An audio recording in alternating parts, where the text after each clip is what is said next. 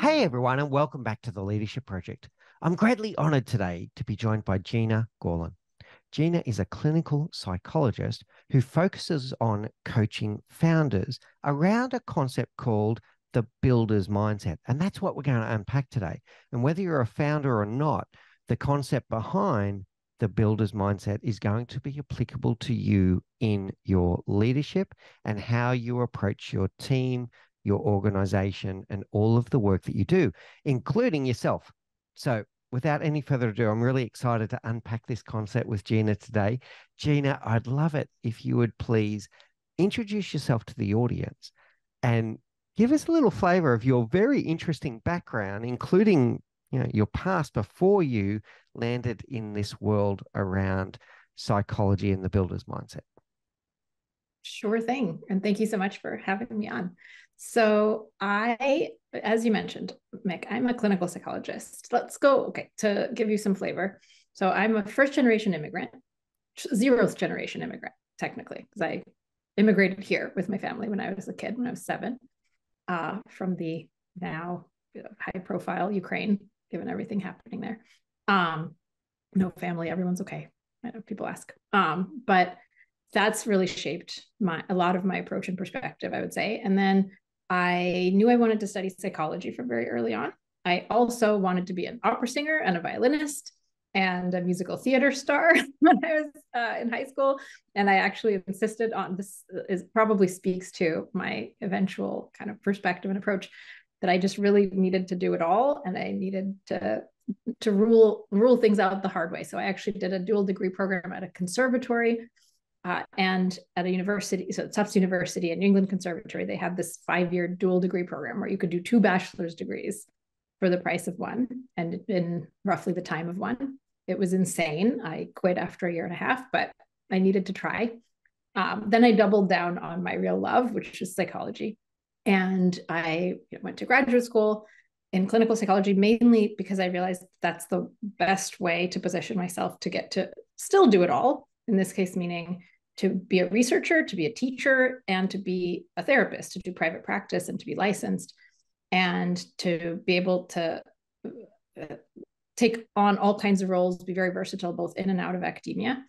And then I really took advantage of that in my subsequent professional career when I decided to really shift my focus toward coaching and in some cases doing therapy with entrepreneurs, ambitious innovators, leaders, people who are charting their own path, who are self-creating, as I sometimes describe it.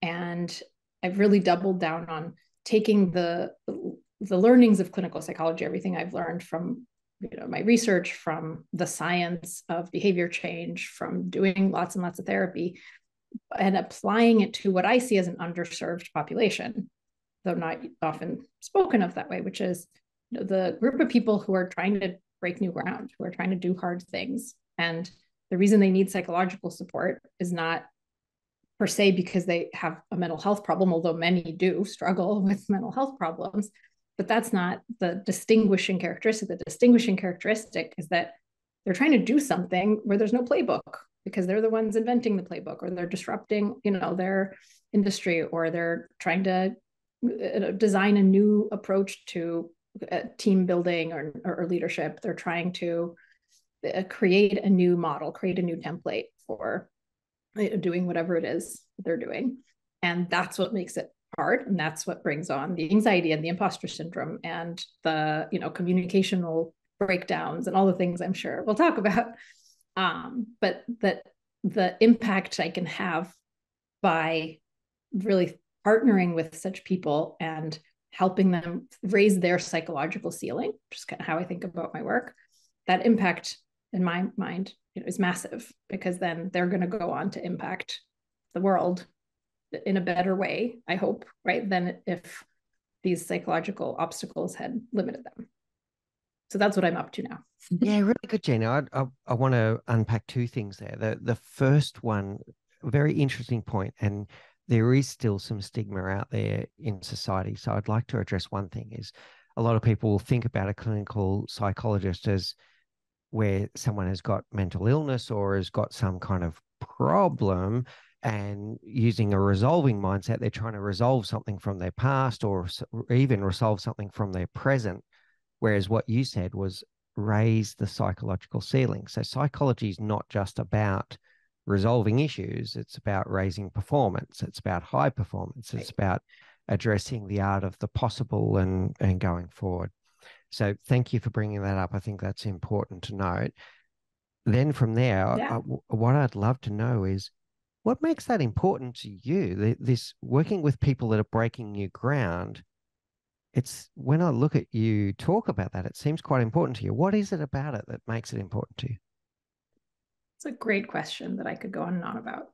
Um, a couple things. So I think fundamentally, they represent to me a kind of human ideal that inspires me, that I personally aspire to, that I am inspired by my clients every day.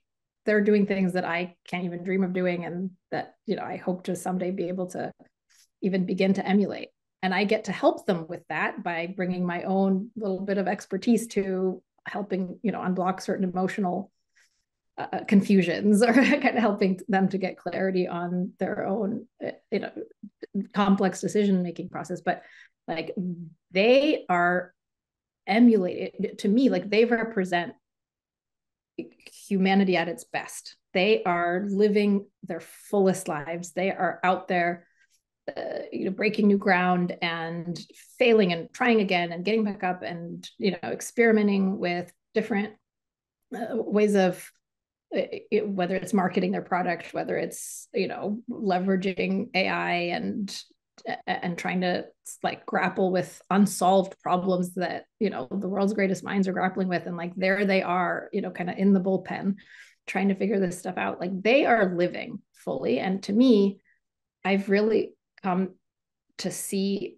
that human ideal. I've come to see the builder, which is why I talk about the builder's mindset, like the person who is really taking charge of building their life their way.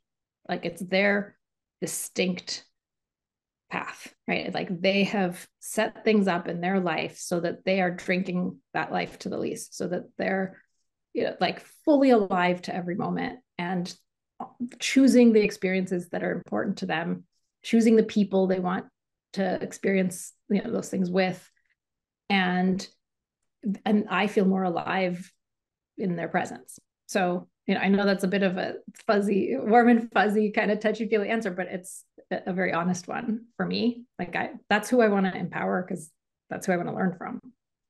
Oh, I love it, Gina. And there's two things I'm hearing there. First of all, a virtuous cycle, because you are enabling their success. You're helping them to do what they do. And in return, they're inspiring you back. It's almost a perfect relationship. I just love it. I want to then unpack this kind of this building a little bit more. And I've got a very specific question to ask you. So you're talking about people that are building their life the way they want their life and breaking new ground. These are the terms that you keep using, which I think are wonderful. I want to know, from a psychology point of view, is there a certain subset of people in the world that are just wired this way? Now, bear with me for a second.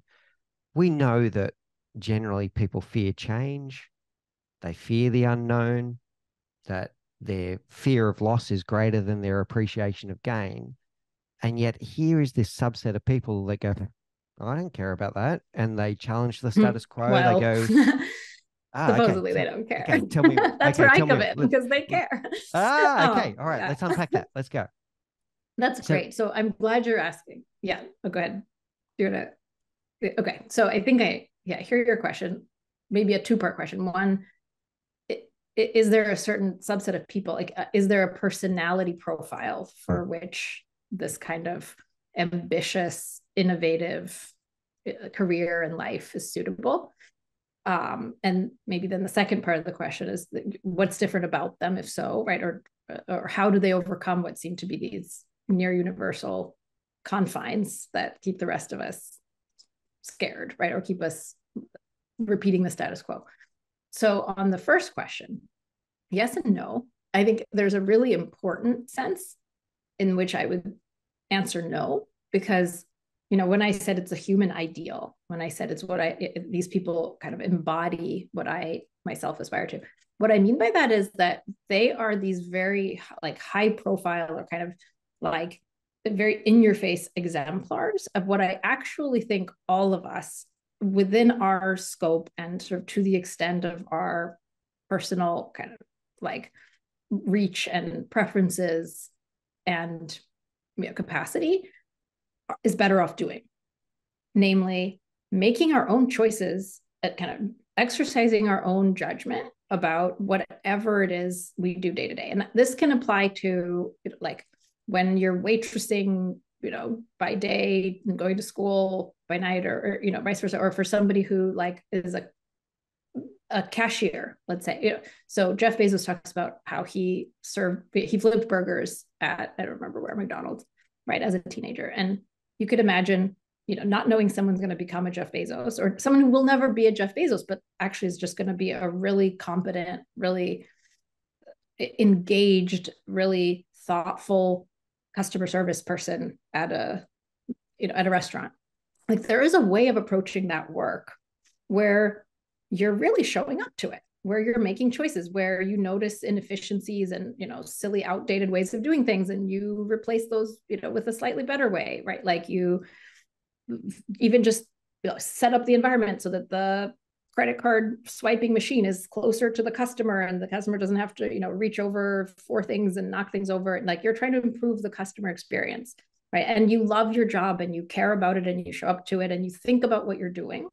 To me, that is that is just as legitimate a manifestation of that human ideal as Jeff Bezos founding Amazon, actually. And so I don't actually think, and it's hard in the same ways that it's hard, just kind of on a smaller scale. But like there are all kinds of pressures on you to do it the way that your manager has always done it, and you're scared to piss off the manager, and maybe they'll fire you. And if you get fired, maybe you'll never get another job. And anyway, it's just easier to go with the flow and not rock the boat, and and it's easier to keep your mouth shut when someone's treating you a little bit badly, and to not stand up for yourself.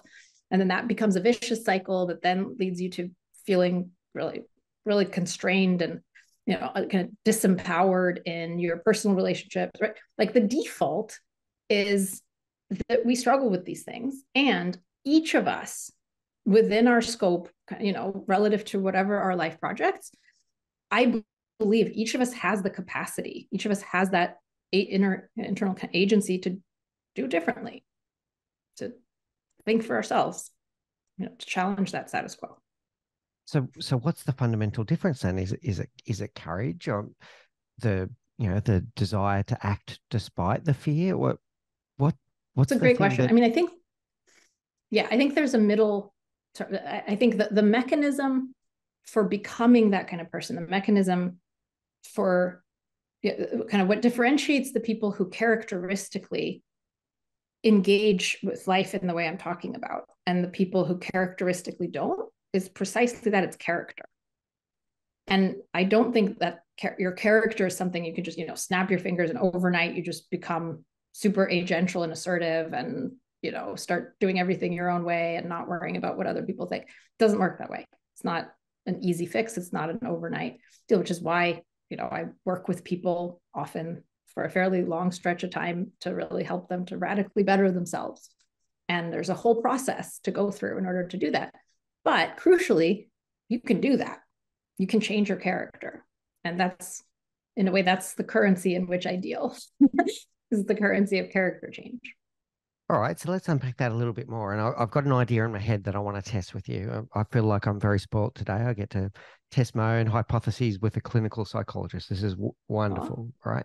So one of the things that we talk about when we talk about things like peer pressure, and you can think about things like the Ash experiment and the like, that sometimes, and we think about hierarchy of needs. I'll use Glass's choice theory as the example here, where our need for survival, our need for love and belonging becomes more important than anything else, right? And you spoke about freedom before. People do want freedom of choice, and they do want freedom from oppression, but a superior need is the need for love and belonging, and the need for survival. And when we talk about peer pressure, we then get in these situations where the need for love and belonging becomes greater than the need to be right. And what I'm hearing from you here in this character, this is what I want to test with you, that when you're talking about character and I'm talking about values and beliefs, etc., that these people, the ones, you talked about in the shop where they go, oh, this isn't quite right. This doesn't work, where the need to be right becomes greater than the need for love and belonging. Kind of the script flips. Mm. How does that sit with you? Oh, I have almost too many thoughts. So, a great question. Let me start by pushing back on the framework a little bit, because I actually have somewhat of a heterodox view on the hierarchy of needs idea. First of all, Maslow didn't quite, I mean, as often happens, there's been sort of some drift in understanding, and in the popularization of the theory. So Maslow, I'm not necessarily knocking on Maslow, who originally came up with this concept. But at least as it's understood today, the kind of popular representation of the hierarchy of needs, I think gets some things importantly wrong. Because if you think about this idea that, well, first we need to survive, we need, food, and we need a roof over our heads, and we need to be safe, and then we need to be loved, and then we can worry about pursuing the truth and self-actualizing. How would that work in a context where we don't already have this advanced, sophisticated civilization around us? So imagine if we're on a desert island, or if we're in, I don't know, hunter-gatherer, so we're trying to actually figure out, there's no agriculture yet, and we have a need to survive by finding food. How would we go about that? Would we go about it through just kind of reflexive, kind of, fight or flight based, reactive, let me grab at the first thing that looks like it might be edible and just shove it in my mouth? Well, that would be a path to demise. What we would actually have to do is we would have to learn a lot about our environment and think it through and innovate. And that's, in fact, there's a long history of innovation that's led to where now, in the kinds of countries, at least where I know you and I live, it's very rare for us to even, we don't worry about starving. We worry about obesity, right? We worry about eating too much. But that's because people have applied their human ingenuity, their agency, their innovative spirit to solving that problem, motivated by survival, right? That's what gives rise to that need. If you think about, in the context of COVID, suddenly, there were these memes going around where the hierarchy of needs had been inverted such that Wi-Fi was at the bottom. And suddenly, or toilet paper, that's what it was. It had been Wi-Fi. Now it was toilet paper and and takeout or delivery, whatever, right? Where we're suddenly realizing things that we've taken for granted are suddenly being, taken away from us, or rather the normal means of getting our needs met have suddenly been yanked out from under us. And part of what that meant is we had to get creative, we had to innovate, we had to, and look at all the innovation that came out of COVID, horrific though, it's been, this awful worldwide pandemic, but this is the sort of context out of which human progress and ingenuity springs, right? Now, just we're talking over Zoom and it's become such a normal everyday occurrence. People, so many people are working remotely. I do most of my therapy and coaching remotely.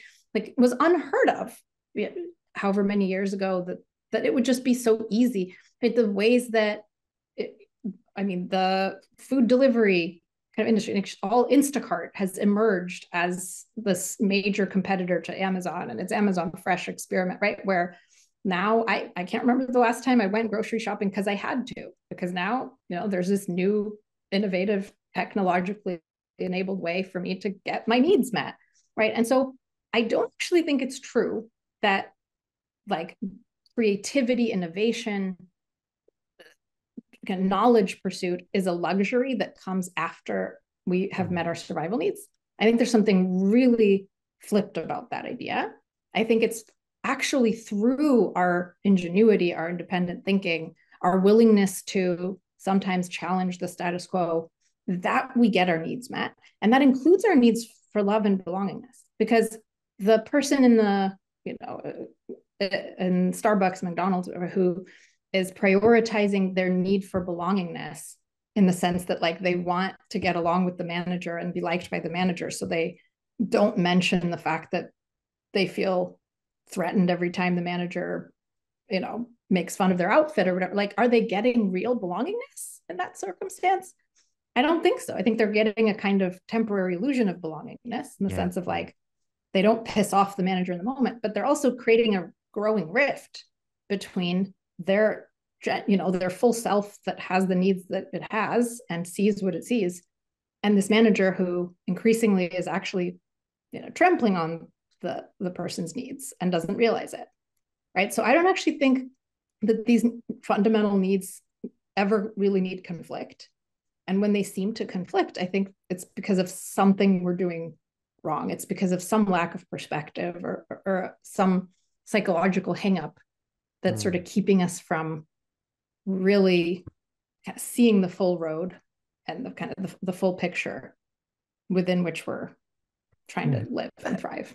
That's really interesting, Gina, and thank you. I've never had it described like that before, and it's really going to be something that I go away and stop and reflect and think upon for sure, about the fact that these needs actually in normal everyday life are congruent, and there's only moments in time where it comes into conflict, and I'm sure we'll come seeming back. conflict. Yeah, Yeah, I know, and it's a radical view, and I'm happy to yeah, double but down on it anytime. it's that perception that then drives the way we think about what we're seeing in front of us, though, For sure. around that conflict. And I think that we'll probably come back to this avoidance of conflict later, based on the pre-conversation you and I had. I want to now come back to this innovation, and this, I think, plays strongly into the builder's mindset. What I heard from you, Gina, is that necessity driving innovation. So COVID was a great example, and I think the world proved itself to be more resilient than we ever gave it credit for, individually and collectively. Yeah. So there's that necessity driving innovation. But what I'm trying to unpack with this builder's mindset, these builders, they're innovating regardless of necessity, right? So we might have it inherently inside us that when pushed into a corner, we're going to innovate and get creative and get ourselves out of the corner. But these builders are like, everyone else is happy right now, and yet they're going, no, I'm not happy. I want something more. Yeah, we can have, I want to bring something it could into be existence. better. Yeah. So tell me, what's different between that person that innovates despite necessity versus the new, let's say, the normal human being that will innovate during necessity? It's a great question. So again, I actually think it's more a difference in degree than a difference in kind. Even though it's so dramatic, it might really look like a difference in kind. I think the most ambitious innovators, in a way, have the widest gaze and the farthest gaze in terms of where they see room for the improvement of the human condition, which all of this really is about. Like, I mean, in a sense, you could say, well, there's never been any necessity for, vaccines and all this medical technology and the internet. And, people have survived for a little while painfully, but they've survived without all these things. So do we need that? Like, do we really need, do we need cars and, air conditioning? And I mean, and there's real conflict in the world around whether we need these things and whether they're worth the trade-offs with the environment. Right? And to what extent are we just trying to play God when we try and make these innovations, right?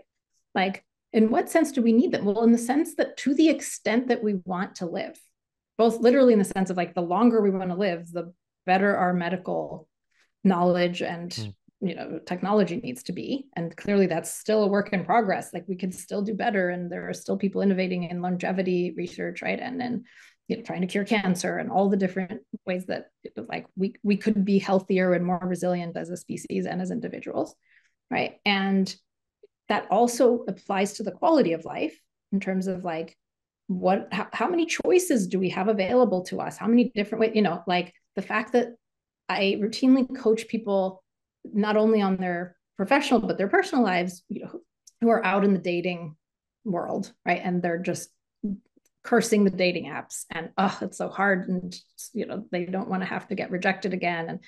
And it's just like, how do I know when I should or shouldn't go on a second date myself? And there are all these people who, and all this swiping. And what they don't realize is the luxury of being able to make all these choices about and being able to meet people whom you would never have just met at a bar, but based on like some match algorithm that allows you, to talk to people because you have shared interests, people who are in a different state, people who, are in a different income bracket or whatever, where before, for most of human history, who you mate with was just prescribed for you, right? Like there just wasn't even a question of choosing who to love and who to marry or whether to marry or the configuration in which you want your romantic relationships to, right? The fact that we have all these choices is a massive achievement, right? Like it wasn't the default. And so to me, all those things could be seen as part of the necessity that you talk about, that you mentioned, where how high we set our sights. Like there's no real cap. That's why I talk about raising the ceiling. Like, there's no limit on how much better and richer and more diverse and more resilient and more interesting human life can get. Certainly we haven't approached any such ceiling or come anywhere close to it. And I think the most ambitious people see that. Like they set their sights farther. I'm like, dang it, I want to cure cancer. I don't want to just, come up with this one, temporary like band-aid solution or whatever it may be. Yeah, this is really interesting, Gina. Now, my curiosity is getting away with me so much today. I want to unpack that a little bit more. So, this pursuit of better, I love it, first of all. Then that pursuit of better is going to show up in a few different ways. And the pictures I was thinking of when you were talking is that pursuit of better might take a materialistic turn, and that is not necessarily a path to happiness, by the way. This materialist, I just want a bigger car, I want a better house, etc. And we all, I think it's well documented now that when you get that bigger house, you just want another bigger house, etc. It's not exactly a pursuit of happiness there. But then when you said, I want to cure cancer, etc., the pursuit of better is more about impact. Yeah. So this is, I'm really glad you're raising this. I'm actually writing a piece on this topic as we speak. So hopefully there will be a Substack post soon that addresses this more fully. But this is another area where I think we think in a false dichotomy about this whole issue of like pursuing materialistic values, let's say, versus whatever is the other thing, like spiritual, meaningful, what is it? I think there's something, I think there's a deep-seated and historically old false dichotomy at play where, like, what does it mean for someone to just want a bigger house? Why do they want a bigger house? Do they want, because nobody just wants a bigger house for the heck of it. And certainly nobody wants more money for the heck of it. They want it for something. Maybe it's for what they think it symbolizes.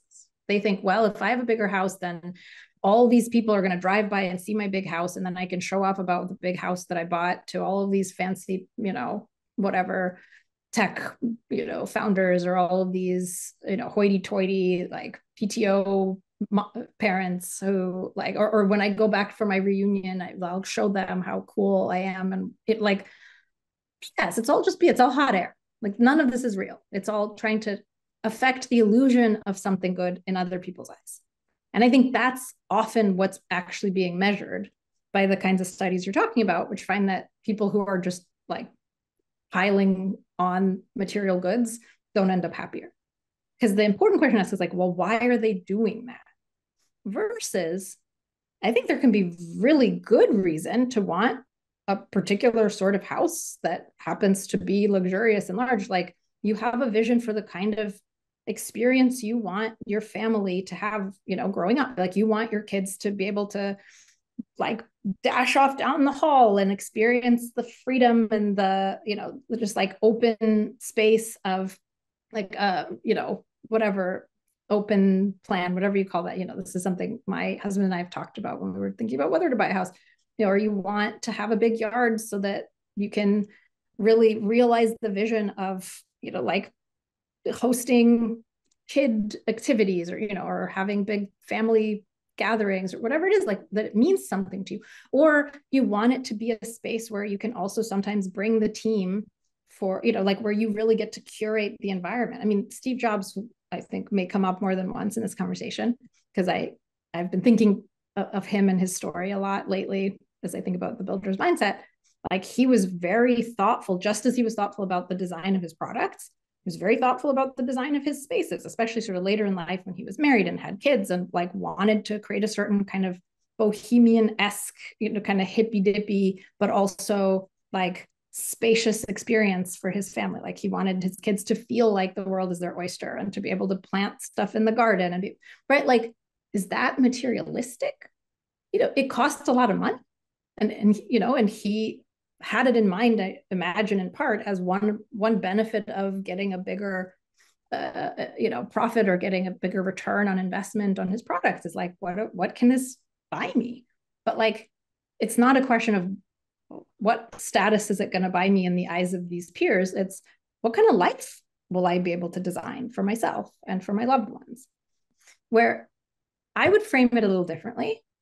I think what's happening with the first case is it service of self? Are you serving yourself in the sense of like, you're going to be happier, richer, more fulfilled? Your life, you know, you're going to drink your life to the least because you got this bigger house that will impress the other moms.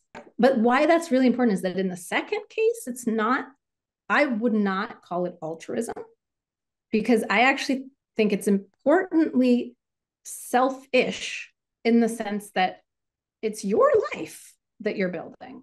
You're not doing it for a bunch of strangers in Africa or wherever it is that everyone now currently believes that you should be donating all your money, right? Like, and maybe there are causes you care about and you donate some of your money to those causes, but like, you have the self assertion and sort of like the self confidence, the self love to prioritize your life and like your family and your kids and your community and like the things you care about. And I do think it sort of has to be personal in that way, in a way that I actually think there's a conception of like selflessness and altruism that I actually think corrodes that, where like either you're going to be one of these materialists who just wants to impress, you know, the PTO moms, or you're going to be like Mother Teresa, right? Or you're not going to think about yourself at all. Like, that's a false dichotomy where there's no room for like a genuine interest in the self as an agent in the world building an awesome life, you know, which I'm all about ultimately. So Yeah, I just wanted to throw that in there. no, it's really good. And not everything has to be a dichotomy either, right? So it can be a spectrum, and there can be self-fulfilling kind of elements that come into this way that we leave. And we know from things like the gratitude study from Seligman, etc., that we know that that's where real fulfillment can actually come from. And you could call all these philanthropists, did they do it for themselves or did they do it for others? And the answer is a bit of both. Bit of both. And I think there's a way to do things for others that is 100% aligned with, and not just aligned with, but that is actually for you, in the sense that these are the people you value and the causes you value and that means something to you. And these are like, this is a world you want to build for yourself as you're living in it. And yourself is an extended self, right?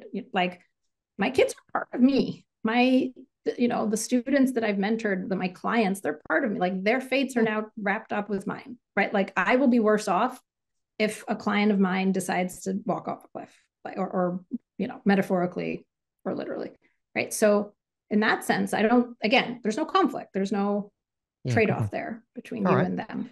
Now, I want to circle back to something that you mentioned quite some time ago, but we've been getting quite deep on a few other things.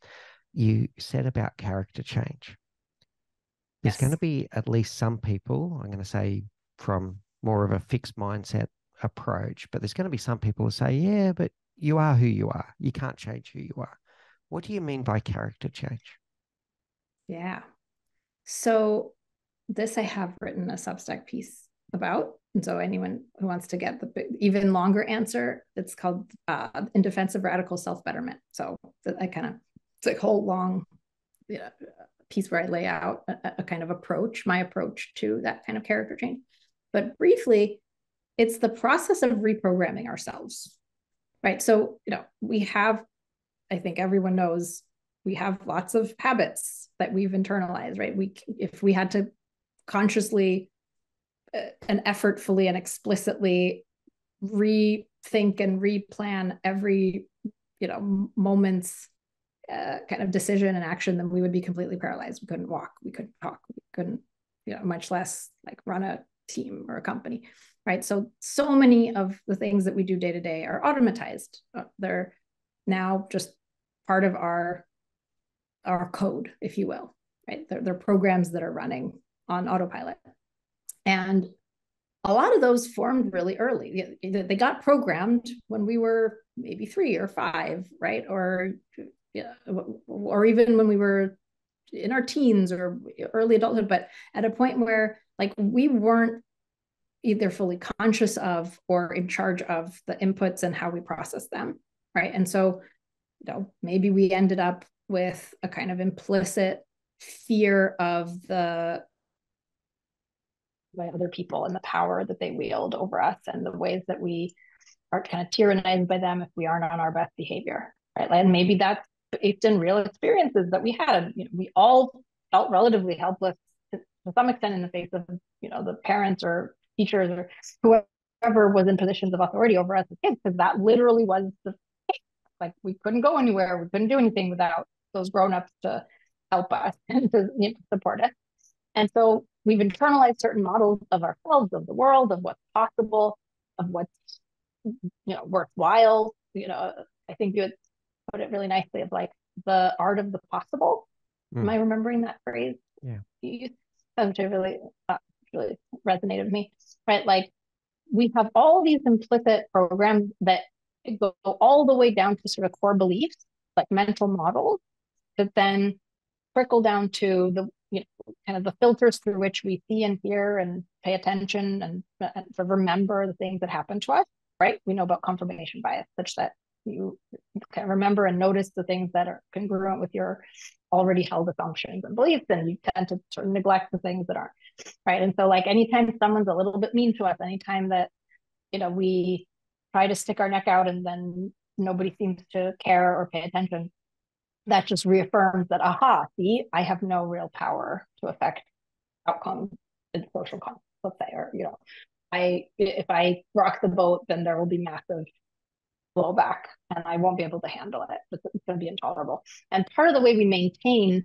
those programs is that we act them out by, let's say, avoiding the confrontations that we're scared of because we think they would be catastrophic, which in turn then leads us to actually have less power in our relationship and, feel more like walked all over because we're not actually telling anybody, what we want or need, or we're not kind of inserting our own input right into the decision making. And so that then just reinforces for us, aha, see, of course I can't speak up because like, look, I have no power here.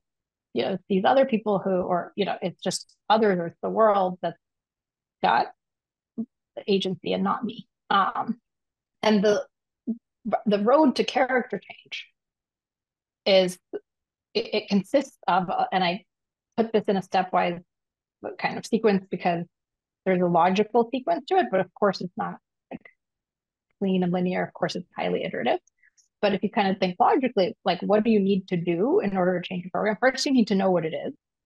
And so a huge part of the work is in just like self-awareness, just building that self-knowledge, just like noticing, monitoring, observing patterns of feelings, thoughts, behaviors that then point us to underlying, mindsets or assumptions that then we can start to consciously, deliberately and challenge. And part of the work of challenging them is even just in using our current adult knowledge and cognitive ability and sophistication to rethink those old assumptions. Right? Like, wow, so I like emotionally, I tend to act as if and feel as if I like have no power over this person. Is that true? Or or like as if this person it means ill, like as if this person's gonna hurt me. Is that what's my actual evidence? Like, what do I actually know? Can I bring other information to bear that I'm not, that isn't automatically getting inputted to the program, right? But like, I have conscious agency over what I seek out, right? As kind of corrective evidence. Like, maybe I can maybe I can rethink this assumption. Now, that's still not going to make the feeling go away. I'm still going to feel really scared and really anxious and threatened and insecure when I go to, you know, give the hard feedback or have the hard conversation with the person. But intellectually, at least, like I'm kind of on board with it not probably being as bad as it feels. And to get over the feeling, I'm actually going to have to go and do it a bunch. Because the only way to ultimately rewire ourselves and change our program is to put ourselves out there emotionally into the very situations that feel scary or dangerous, that kind of run against our program, and show ourselves, walk ourselves by the hand through those situations to be able to see that they go differently, to be able to sort of collect the counter evidence in real time, right? Where we have skin in the game. Like, wow, that was a really awkward and hard conversation. And actually we ended up feeling closer and more aligned at the end of it. That was unexpected. Like now I actually trust them more and they trust me more. And now we're like lighter, like now we're going out for drinks. That was not at all my mental model of how this was going to go. And like having a bunch of experiences like that you accumulate to gradually pull up those programs and replace them with new ones. Yeah, I love it. Gina, let me play back what I'm hearing from you. And the power of beliefs is coming through. And whether that's a limiting belief or an empowering belief, right? If it's a limiting belief, it's something that's holding you back. If it's an empowering belief, it might actually drive you into action. And about the story that you tell yourself about yourself inside your head, I'm the kind of person that, and finish that sentence, whether it's conscious or subconscious, it's there. And are you going to challenge that belief? Is it true? Is that really true? Right? Yeah. So yeah, I really love that. And so am I the kind of person that eats healthy?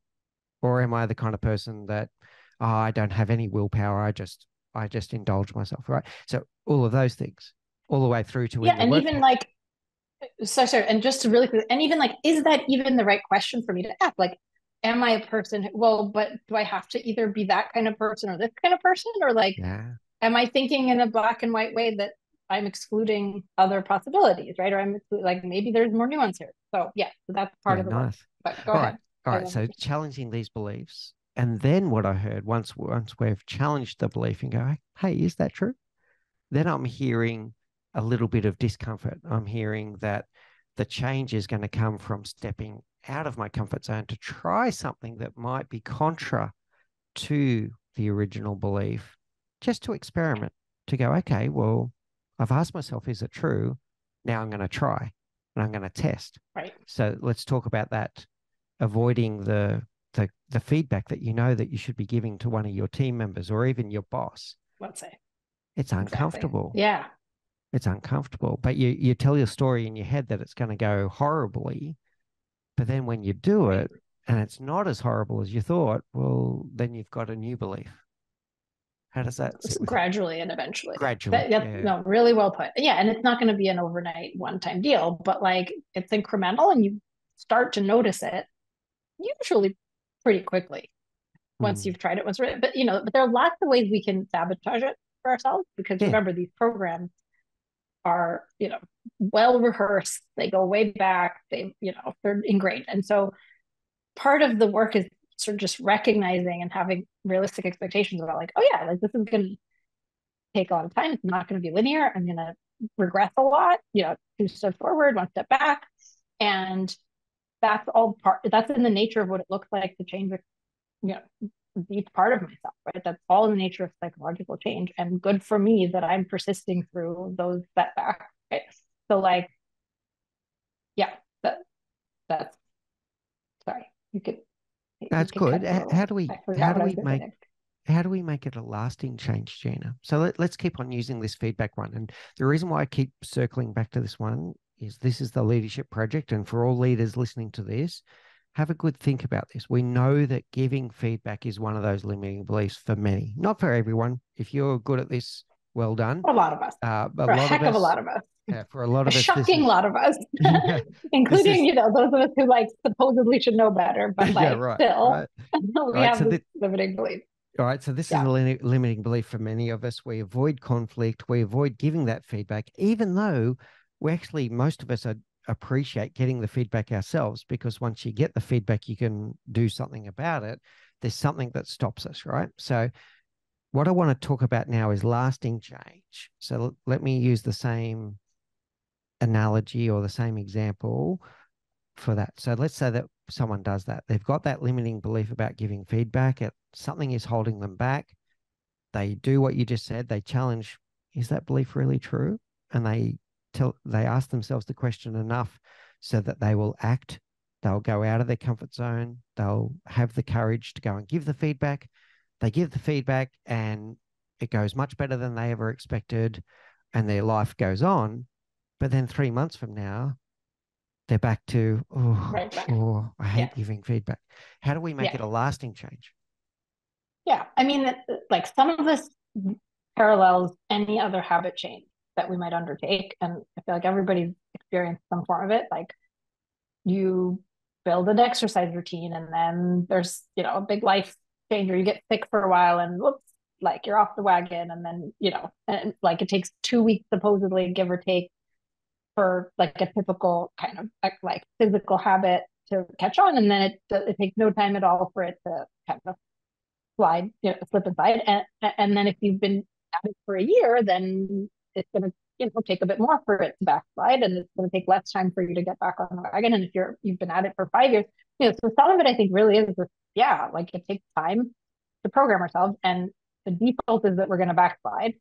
So plan for that and stay vigilant to it, or have periodic checks for yourself, knowing, oh yeah, so I probably don't need the daily journaling anymore that I needed at the beginning to make this into a habit, but I probably could still use like a weekly journal, Mm. right? Because otherwise I'm going to forget and I'm going to fall off, or when things get really tough, or when I'm exhausted because I'm doing this fundraise and I'm sort of worn thin and don't have my kind of, my full mental resources on hand, like I'm just going to backslide into avoiding. I won't even realize it's happening until it's already, festered. And so let me have my periodic check-ins with myself, or better yet, maybe check-ins with a coach, or with a partner, or with a friend, or, right? Like someone who can help keep me accountable. And Mm. maybe we're keeping each other accountable because there are ways that each of us is trying to change, right? So Mm. that's one thing. It's just like knowing it's going to be hard and you'll forget, and being realistic with yourself about how often do you need those external prompts that you put into place, because you're the one designing your environment to serve you and your desired change.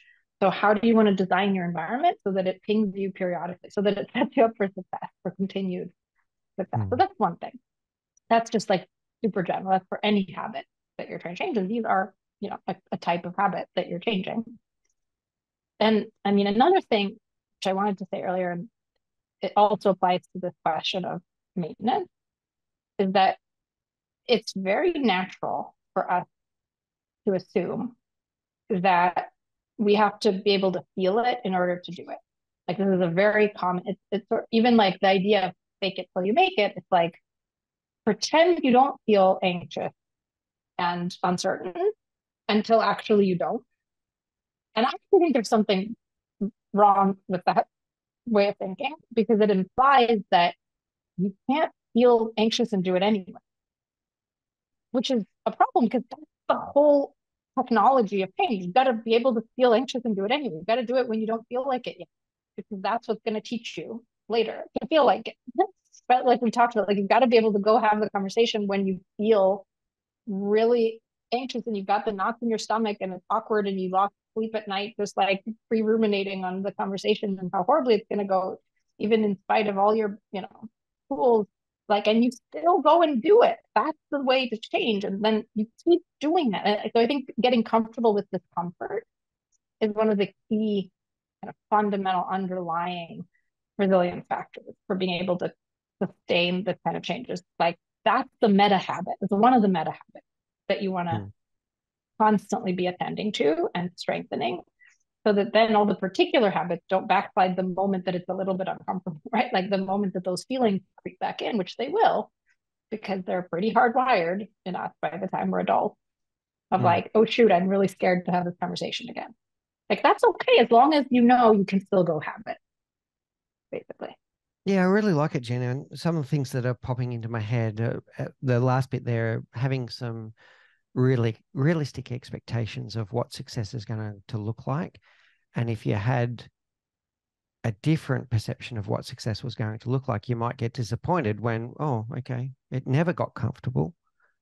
I need to be able to live with the idea that being comfortable with being uncomfortable so I can act in the face of the discomfort regardless.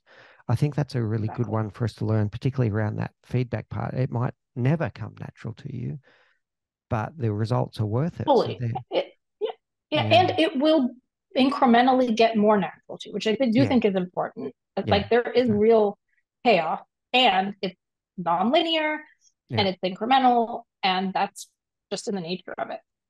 And the other one I'm hearing a lot there is about the resilience, right? So the habit building, and there's all those studies around, takes 66 days on average to build a new habit, etc. But what people then get It's into their significant. mind, that it has to be perfection every day. But habit building is actually, it's more about what happens when it doesn't go right. What do you do? Do you drop your bundle and go? The diet's a classic one for this one is, I'm trying to eat healthy every single day of my life. I have a hamburger one day and then, oh, I've blown my And it's diet all now. I that's called might the as what the well, hell effect. yeah, the what the Yeah. hell. I Yeah. might I as mean, well and have, that's, yeah. It's not because someone has a cheeseburger that they end up failing at their goal. It's because when they have the cheeseburger, that's now their excuse to stop trying to fulfill their goal, exactly. right? It's classic. Yeah. We have all Yeah. sorts of terms for this, in the behavior change literature, which sounds like you're familiar with. But yeah, I mean, a framework I've often come back to that I haven't, I didn't make this up, but I like it. It's the lapse versus relapse versus collapse framework, which I learned in the context of I was doing like an obesity intervention, behavior change intervention for obesity.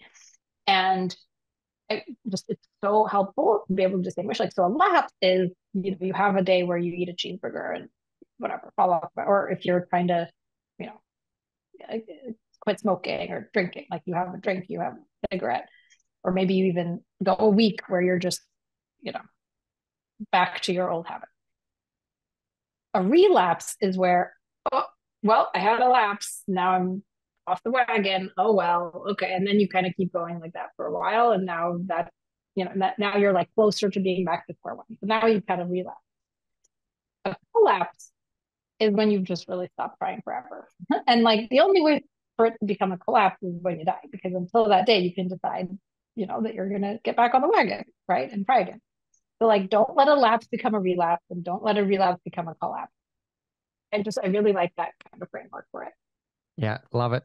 And I think that you can translate that into your leadership practice, everyone listening to the show. So you're out there trying to build yourself as a leader and become the leader that you wish you always had and the leader that your team deserve.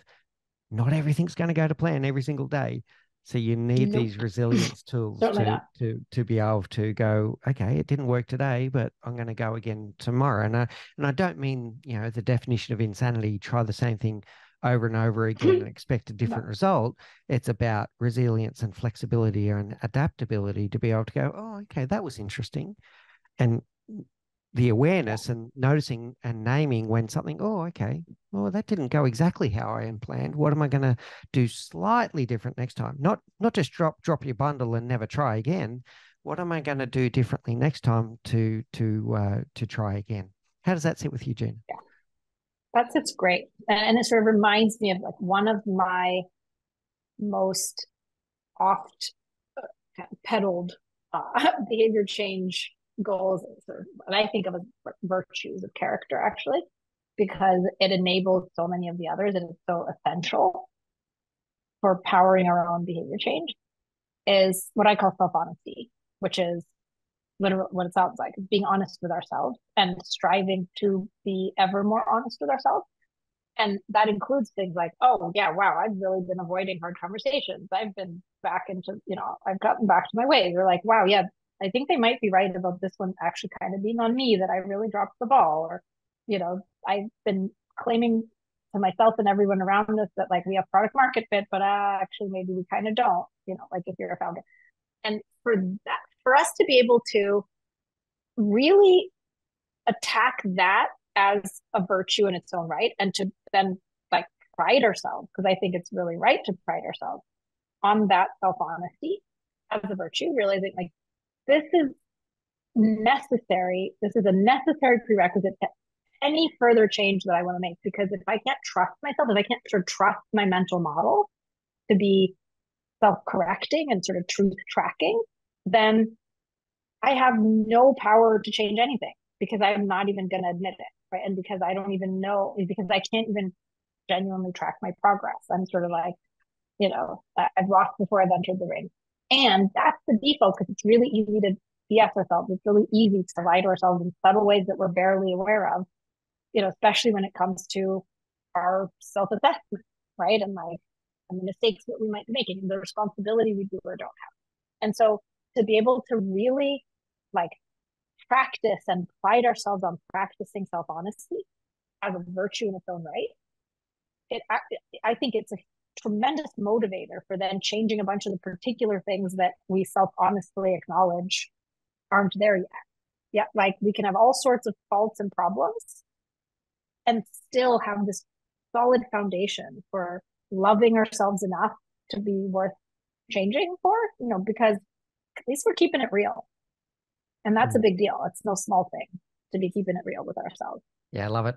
Yeah, love this concept of self-honesty and being honest with ourselves about where we're at. So look, Gina, we've covered a lot of ground today. I'm going to attempt, because there's so many things that we covered, going to attempt to recap a few of them. So we've been talking about this builder's mindset, this idea that we're going to challenge the status quo, the pursuit for better, but tapping into what is the real motivation behind why we want to challenge for better. We've spoken about character and character change, and that it is possible, and addressing limiting beliefs, to be able to ask yourself the question, is this belief, this ingrained belief that I have, is it really true? Is it really true? And then being able to step into discomfort to test whether it's true, and to notice and name what happens, so that we can start building these habits. About having the resilience that when things don't go exactly the way that you're expected, that you do try again. You might adapt and change, but you'll try again, not just give up at the first hurdle. And about this self-honesty, to really check in with ourselves as to go, well, it's still the same question. Is it really true? Is it really true? And the stories that we tell ourselves, checking in as to whether we're true. And these are the things that can make lasting habitual changes in our leadership, in the work that we do, in our relationships. Have a really good, if you need to listen to this episode a few times, listen to the things that Gina has been saying, and look at yourself in the mirror and see what there applies to you and what you can put into your own leadership journey. All right. So thank you so much, Gina. This has been Beautiful. a wonderful conversation. I've absolutely adored it. I'd love to now go to our final 4 questions. These are the same questions that we ask all of our guests. So first of all, Gina Gorlin, what's the one thing you know now that you wish you knew when you were 20? That it was worth holding out for better. Oh, no. It would have saved me a hell of a lot of time and heartache. Like, I don't need to go on a bunch of crappy dates and, kind of make nice with a bunch of not very interesting, like, lab, like researchers. I mean, in every domain of my life, like, I could just hold out for better, and better would come. Yeah, But love it. yeah, All right, I fantastic. could say more, but it's probably kind of, you get the I idea. like it. Yeah, it's self-explanatory. I like it. What's your favorite book? Yeah. So it's The Fountainhead by Ayn Rand, which is potentially a big can of worms culturally, and people, it has a lot of different uh, connotations for people, but it's very straightforwardly my favorite book. This one's actually an easy one for me. I read it when I was 16, and it was the kind of book that's like there's a before and after for me. Like, it Mm, changed my whole kind of life trajectory. And I mean, to put it simply, it portrays a literal builder, because mm, he's an architect. The story of Howard Roark, who's an architect who starts out he has just been expelled from college when we first meet him and when the story starts. And he's kind of indifferent and he's fine and actually kind of okay with it because he's already moving on to the next step in his career of kind of building his way and upholding his vision. And the whole story is one of like believing, along with a major character in the story, not to spoil it for those who haven't read it, but kind of believing he's doomed to fail and being completely mystified as to why he still perseveres. And then ultimately seeing by the inexorable logic of the book, like, yeah, of course he wins. Of course he makes it because his way works. And like the rest of my life is different because of that. Like I don't have to give up on my integrity to have belongingness, for example. Very congruent with everything you shared with us today. Or thanks, Gina. What's your favorite quote? Pretty much. This one's much harder because it definitely changes day to day, week to week. But I will have to go with it. So there are two Steve Jobs quotes that are like battling in my head for current favorite status. But yeah, I'm going to go with the one that I think captures more of the essence of it for me. You may have run into it before. It's the one where he was doing some interview, some liberal arts college, I think, and he's asked to kind of sum up his own like philosophy of life, or something like the question you asked about what does he wish he knew. And he says everything around you that you call life was made up by people who are no smarter than you, and you can change it, you can shape it, you can make something that people want to use. Like you can rewrite history, you can rewrite the future. And once you realize this, then nothing will ever be the same. Love it. It's a little bit of a paraphrase, but I think I got most of it. Yeah, well done. Yeah, all right. Yeah. And finally, Gina, there's going to be people listening to this episode that have been completely enthralled about this concept, builders, character change, I hope all so. of these things. Yeah. How do people find you if they'd like to know more about you and your work? Sure. So subscribe to my Substack. You can subscribe for free at builders.ginagorland.com. And you'll get, or just, have a read and see if you like it. And then you can always subscribe. And then if you want to reach out to me personally, you can do that through my website, which is just ginagorland.com. Or if you're a founder looking for coaching, it's ginagorland.com/founders. And it's Gina with an E. Is weird. Excellent. Yeah. All right. And we'll put the links in the show notes as well, Gina, so people can find it. So thank you so much for your time today and for sharing your insights and wisdom. I feel richer for having this conversation, and I know that the audience will as well. So thank you so much for your time. Thank you. This was really a pleasure, and I learned a lot too.